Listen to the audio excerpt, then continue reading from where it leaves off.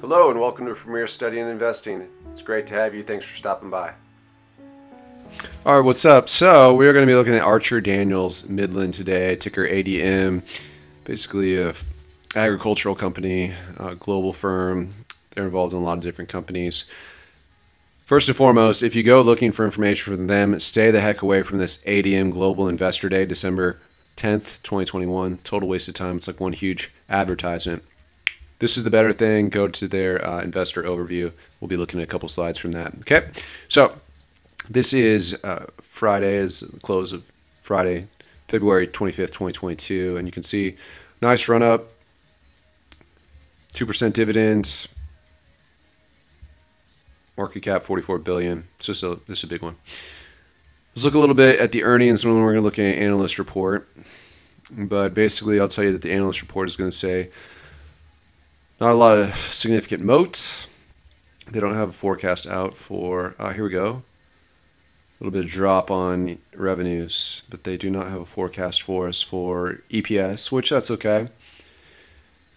It's good numbers. You know, honestly, you could tell by the thumbnail that I'm not that impressed. Schwab does give it an A. Let's look at some of the other ratings. But I basically am going to be going to their investor overview, and we're going to be seeing that, you know, the profits are flat basically since 2014. So from 2014 to 2021, they're flat. We'll look at those in a second. So what do we have? Morningstar, this is 273.23.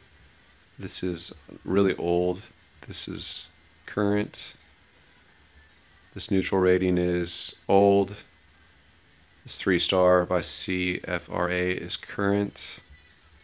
And this one by Market Edge is also current. So we're going to look at this Morningstar Equity Analyst Report. These are some nice things that you get with Schwab. They have a fair value at $55, which I agree, $55, and I'll show you why here in a second. It'll be based off earnings. But last price when they put this out was $68.68. And so it's another whole $10 above when they wrote the report. So, okay. Very overvalued then as far as the Morningstar analyst. So this analyst basically thinks that the nutrition segment margin should expand. However, even with strong growth, we only forecast the nutrition segment will generate 30% of total profits. So you have a small segment of their business growing. So in their investor presentation, they talk a whole big game about ethanol and biofuels.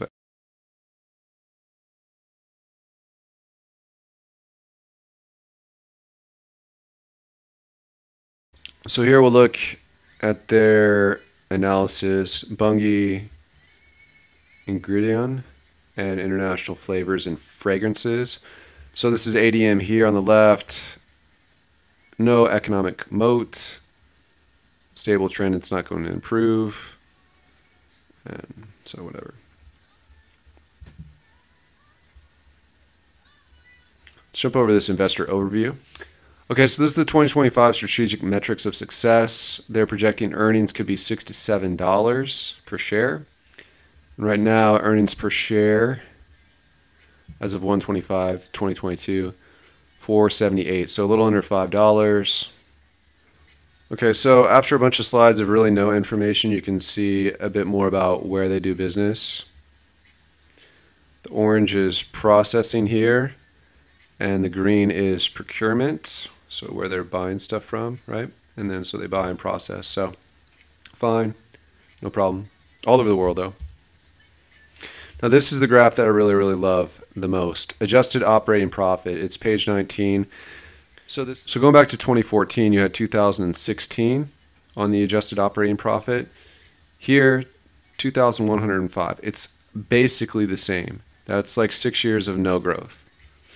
So the other thing here is, what was the explanation of this? Why the big drop off? I don't know. I wasn't able to find anything. I didn't see, any massive. I guess it could have been grain prices. People are still going to use these products all the time, ag products for humans and for animals, cooking oil, ethanol, things like this. So maybe there was something to do with oil, But this is largely unexplained, and these are the same these 2 years. So one of the reasons that I think that the share price should be $55, like the analyst said, is that it was trading for $55 back here in 2014. They have the same profits now as they did back then. Why? I mean, why should the price on the stock be any higher? Why should it trade for a higher multiple? Also, pretty much it's been this orange and this, say, brown color carrying the business. Then all of a sudden this green section came up, kind of ballooned for this 1 year, but then shrank back down to kind of more historical averages. This section is decreasing. So this is one of their major, say, top 2 sectors, this orange one. It dropped a bunch, decreased for 3-4 years.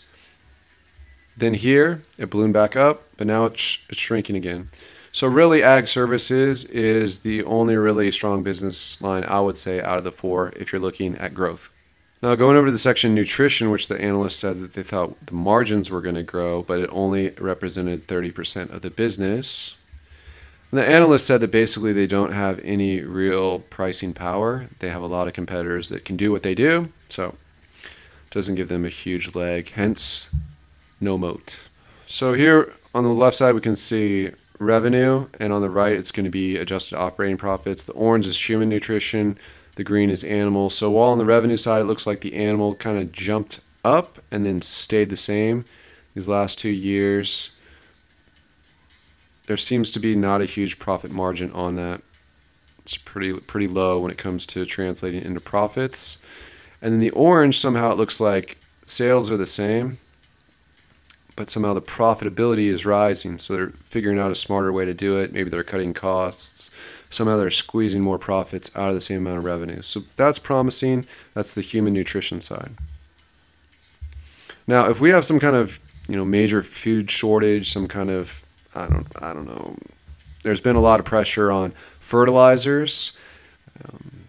We live in the Midwest in the United States, and so a lot of the farmers where we are expecting big soybean crops because there's not going to be the available fertilizers, that we need for corn. And so, of course, not all the farmers are going to shy away from corn and choose soybeans instead, but some definitely are. So what will that do for maybe these ethanol revenues? Yeah, could impact them, of course.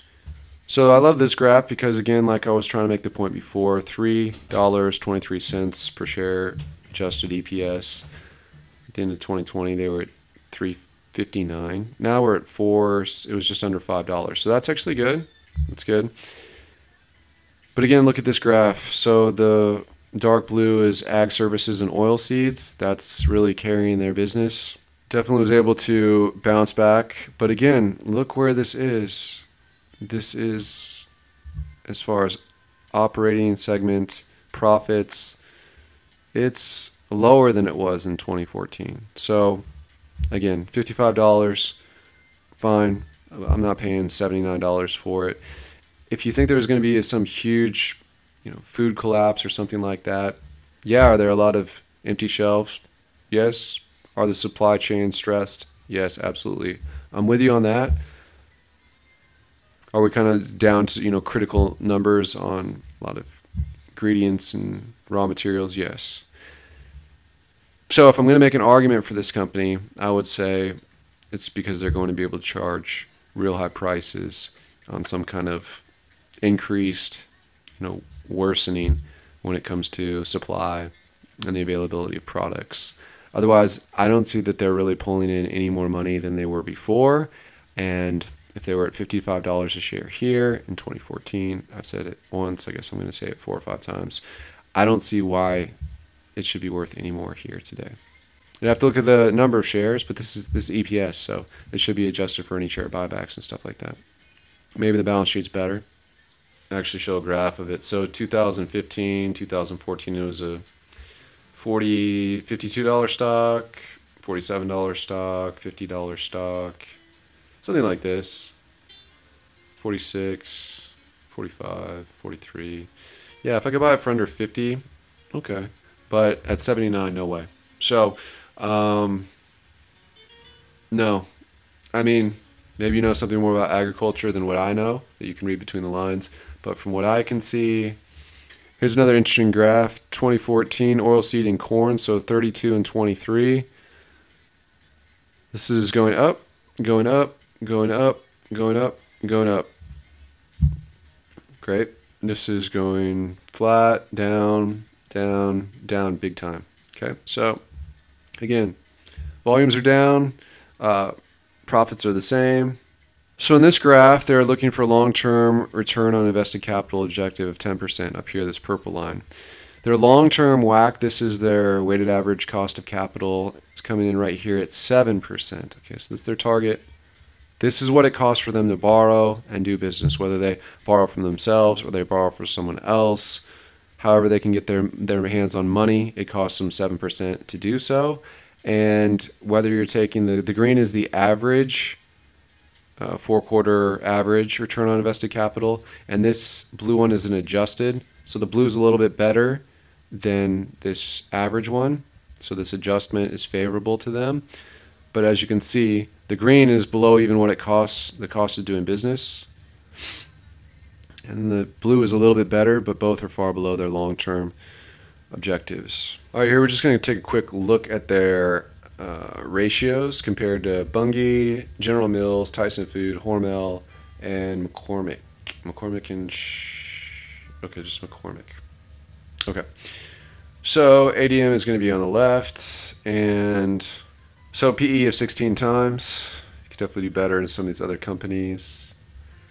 Price to sales okay, but still not better than Bunge.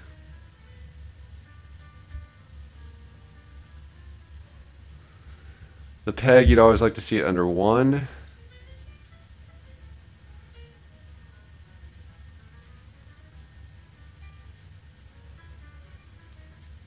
One-year sales growth is interesting, but 5 years growth is kind of just like everybody else, around 7%, 6-7% maybe.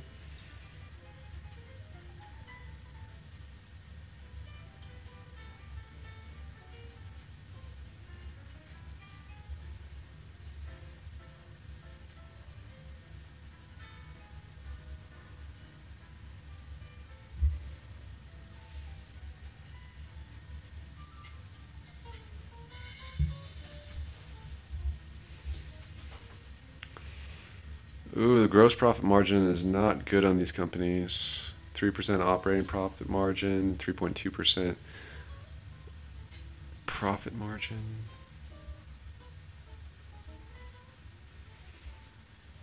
Tangible book is $28. Okay.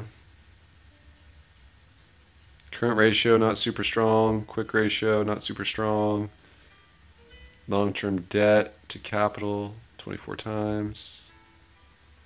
29 times. Return on invested capital, 8.36%. It's a little more favorable than what we saw in that presentation that's a couple years old.